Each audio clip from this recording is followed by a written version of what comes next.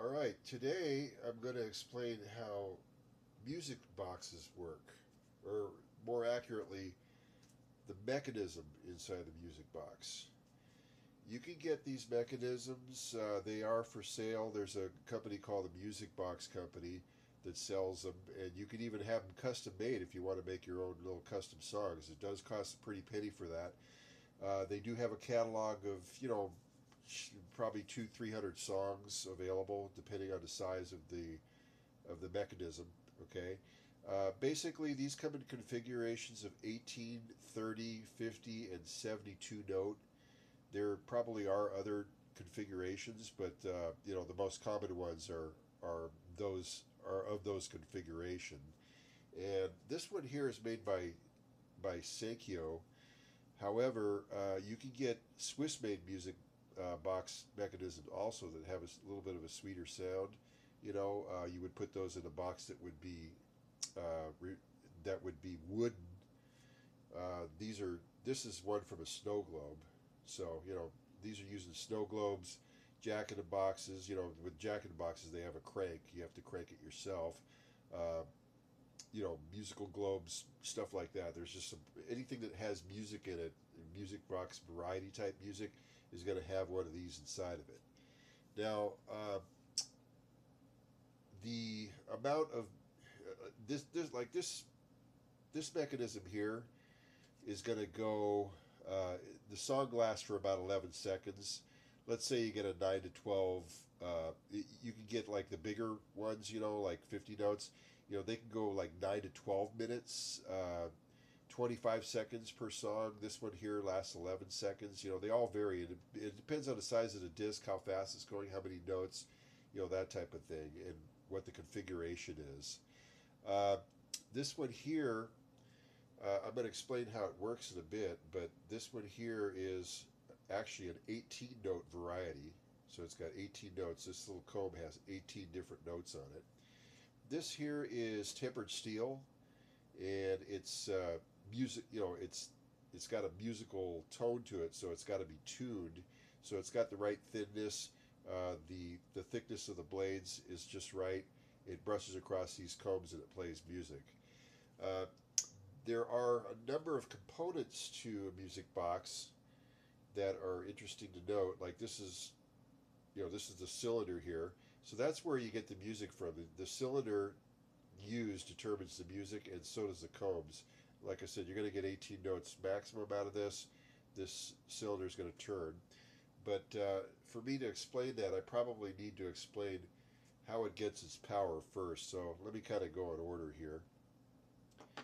Okay, so this housing here actually houses the spring, the little wind up mechanism. So when you wind this up, it winds up a spring inside this housing.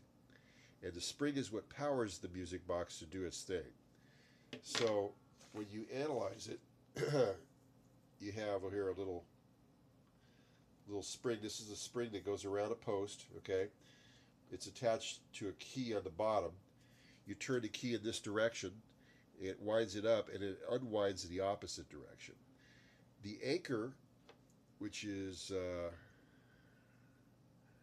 right here, okay, this is this anchor is anchored to the outside housing on the unit itself. So it's a pretty elaborate mechanism. Also inside of here, there is a catch that disallows the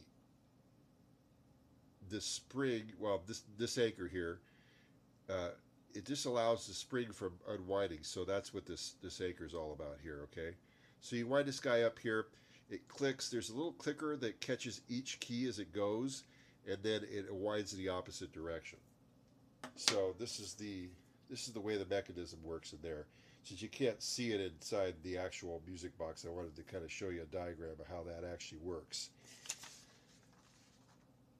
Okay, once you have your power here, which is your hand winding, it turns a crank which goes 90 degrees and turns another smaller gear in here. I don't know if you can see that, but there's actually a smaller gear in here that's turned from the little whoops, I'm sorry, from the little gear that's under this spring here. This turns around. Okay, this little gear turns, and that gear in turn turns a smaller gear on this wheel, which in turn turns the bigger gear and the cylinder. Okay. Now there's other things on here. There's a reason for that. First of all, the cylinder goes in a direction, okay, and it plays the music and everything. But what's going to stop this cylinder from going as fast as it wants to? Well, there's another component to this, and that's called the regulator. Okay. From this mechanism here, there is another gear that's turned, which is right in here. I hope you can see that. Yeah, you can see that. There's a gear there, and that turns another gear, which turns a shaft, which turns another, kind of like a worm gear. You can kind of see the worm aspect to that, which turns this little guy right here. This is the regulator. This is what regulates the speed of how fast that actually goes. So just to kind of put it in perspective, you can kind of see that spinning. That's how that works. Okay, then you can see the little music cylinder turning also. Now, you're probably thinking to yourself, gee, I can barely hear that. You know, you can kind of see underneath here.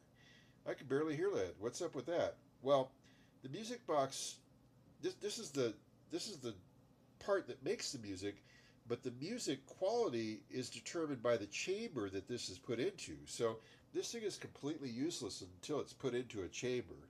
In this case, in the snow globe, it's put onto a plastic base.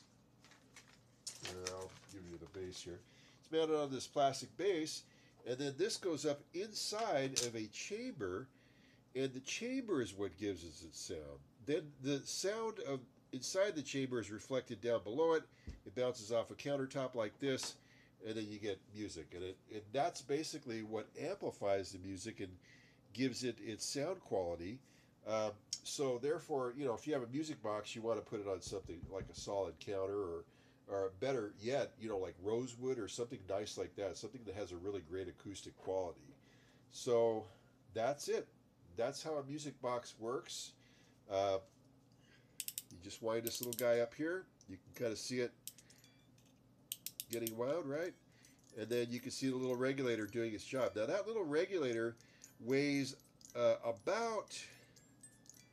it probably weighs about 10 times what one of these gears does. And believe it or not, you know, by it spinning there, it's actually moving a little bit of air. But the way that it actually slows the spring unwinding down is that it's got such a weight that there's a maximum velocity that this can actually spin at, you know, a maximum spin rate, and that's why it's weighted like this. That's why it's got the, you know, the heavy weight counterweights on the end of it. It's not really super heavy, you know. You would lift it and say, gee, that's heavy, but to the mechanism inside here, it does seem heavy, and that's the way it goes. So I just kind of give you a little of an example here of what happens. So you're barely hearing the sound right now, but when you put it on a surface, that's where it gets its sound from. Now this is actually a terrible surface, and again, you know, the surround that this goes inside reflects the music downwards, and that's really what gives its true amplification and tonal quality that it needs to have. So that's it. That's how a music box works, and that's the mechanisms involved in a music box. And thanks for watching the video.